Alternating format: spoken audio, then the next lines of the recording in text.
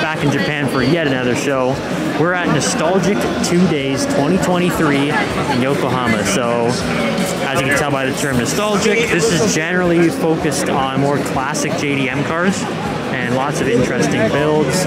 So we're gonna do a full walkthrough, see the coolest things we can see. I mean, already we've got a BRE Racing Datsun trailer with the 2000 Roadster back there, so I'm sure we'll find some interesting things to look at.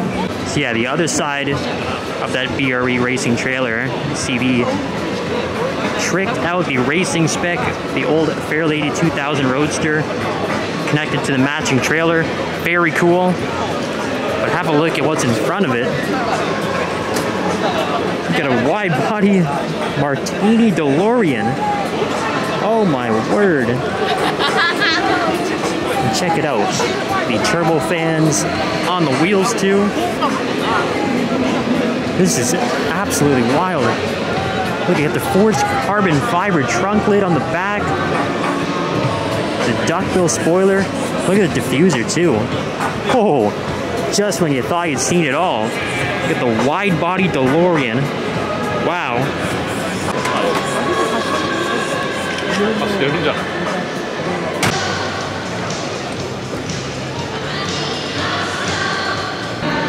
Cool old Geno's 240Z there. Close look at that engine. Very nice. That big old radiator sticking out the front too. Got the classic wide-body Mazda RX-3 here. And we've got a couple old Skyline sedans too. Very, very nice. Got the wide-body Skyline here. There's plenty of them, but it's always nice. Look at the interior. Very gutted out. The low-down bride seats, or brid, however you'd like to pronounce it. Big old NOS tank in the back. Very cool. Some RWB action for you guys too. The Rough Rhythm that we did see back at the New Year's gathering back in Tokyo. But it's kind of hard to see at night. It's got this cool design on it where it's got these RWB stickers sort of plastered all over the car in this light green. And I got a more classic 930 RWB. Interestingly enough, this one does not have a name like most of the RWBs do, but looks very track focused. Ready for the idlers 12 hours. Tire rating on the side. Then this one's a little different. This one's not an RWB. It just says Bull M Racing Porsche, which I'm not familiar with. Definitely has the RWB rear wing, but doesn't have those massive over fenders. It's definitely stretched out, but it's a little more sort of like inflow with the lines of the car. But I'm loving the sort of two-tone black and gold Advan GTs as well. Looks like they make their own brakes too. Gold calipers. This kit's really nice. Flush, I guess would be the word, to go along with the original body style. Subaru SVX. And what's interesting about this, most Boxer engines are 4-cylinder. This was a 6-cylinder Boxer though. Really cool, and it was more of a luxurious sort of Subaru. I mean, it's got that unique window design there. You can see it's almost like a Senna with the smaller window sticking out beneath the trim there. But it's a really cool sort of like bubble coupe design to it. Clean little Honda City there. I'm really liking the wheels on it. This is the car that came with the small Moto Compo pocket bike in the back from the factory. Not sure if this one has it or not.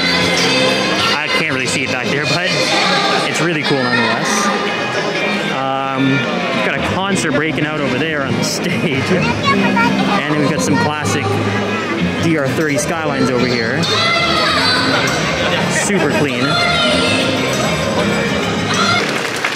Whoa! There's the end of the concert. Oh, never mind, it's still going. Try to film something here while there's a slight intermission. Some pristine examples here. Classic 240s, Mark IV Supra. And we've got the vintage Skyline 2000 GTR race car there too. And the historic livery. So nice. Always a treat to see that one. A couple grails here. Mazda has brought out a just pristine, like a mint Spirit R RX-7, like the holy grail of the RX-7s. I guess sort of their answer to like the NSX Type R, I would say. But yeah, unique bumper. The wheels are definitely a standout too. There's that spirit of rotary badging on the side, and the red seats were generally a good tell that it was a Spirit R as well. It's mint, absolutely mint. Speaking of which, if we go over here and have a look at the Nismo heritage side of things, and we can see they brought out an original R34 Nismo Z-Tune, like the ultimate holy grail of the Skyline GTR lineage. These are going for about $1 million Canadian right now, so it's just absolutely insane. I think there's only like 20 or 25 originals.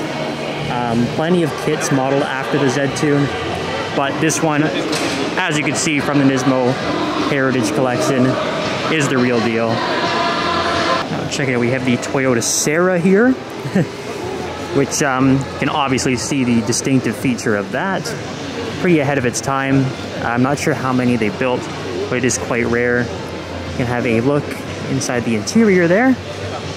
It's definitely very period correct. I believe it was like early 90s, late 80s. But yeah, incredibly unique design. Sort of did McLaren doors before McLaren, I guess. If this did in fact come before the F1, I have to double check that. But it's pretty darn cool to see that in person. I'm not sure if I've seen the Serra before.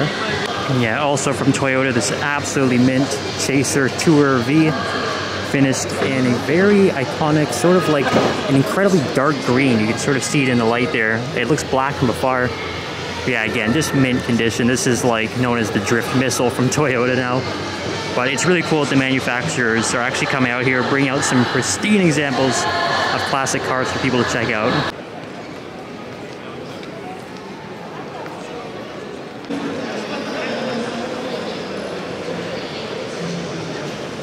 Here's my favorite, for sure, the Group A R32 GTR. So for those who don't know, GTRs today are called Godzillas because of the R32 generation, specifically the Group A cars, because they were really the first ones to race overseas, and they just destroyed everything they raced against. So it was all the foreigners started calling it Godzilla. So this is a very, very famous car. I mean, any of the Group A cars are. But I think the Reebok livery is pretty well known. And this one's also driven by Masahiro Hasemi, very, very famous race car driver from Japan. Ran his own team too, Hasemi Sport. So this gets my vote. Best in show for sure. The old Celica GT4, complete the ski rack on top. Very cool.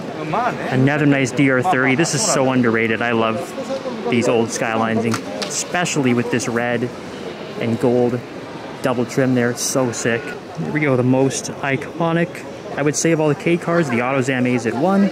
That's a really nice notchback Terreno over there too.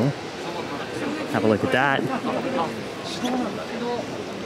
And yeah, obviously everything in Nostalgic 2 Days is in mint condition too. I mean, just have a look at the engine bay here. So nice. Yo, have a look at this old Mazda 3-wheeler truck. Finished in pink. Look at the wood backing. The pocket bike strapped down in the bed. All right. Right on. And over here, got another classic Skyline 2000 GTR. The engine's out, so it's not ready to race yet, but it looks like that's what they're building it for. The Ken Mary 2000 GTR over there.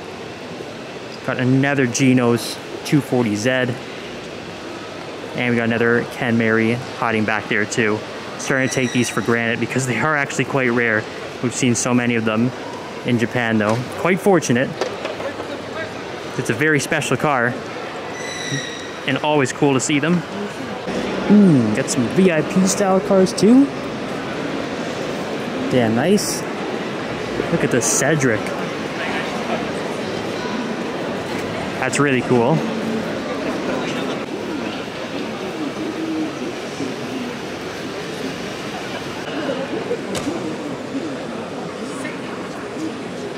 focus. We got the red pig here, the old 300 SEL Mercedes race car, and the 6.8 liter AMG. Another pretty famous, I guess you could say, unconventional race car.